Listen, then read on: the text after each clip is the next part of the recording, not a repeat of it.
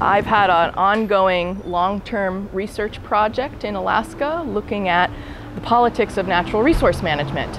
I was extraordinarily excited this summer to bring one of my students with me from the College of Charleston. Hi, my name's Jordan Blanton, and I'm collaborating with the Huslia Native American tribe on salmon management with Dr. Annette Watson.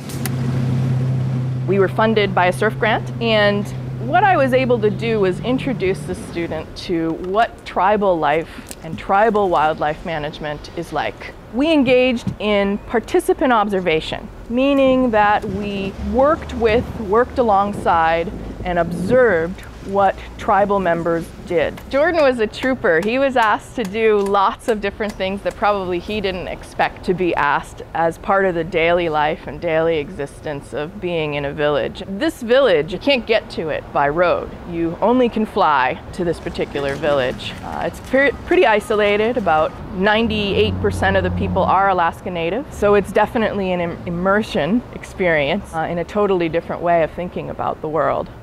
Huslia is located on the Kayakuk River, which is the main tributary of the Yukon River, one of the largest rivers in North America.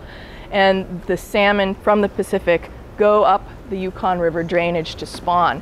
And this village, Huslia, is one of the many villages that they fish these salmon. King salmon is a very endangered species around the world, but especially in the Pacific. It's important to design a project around the students' needs and student learning goals. Jordan wanted very much to understand what are the intricacies of working on the politics of natural resource management.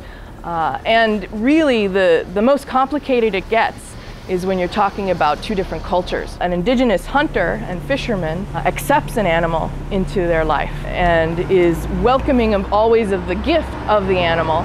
Whereas often wildlife biology and wildlife conservation is concerned with always limiting harvest. So it's a very different concept of management that Jordan was able to really get deep exposure to.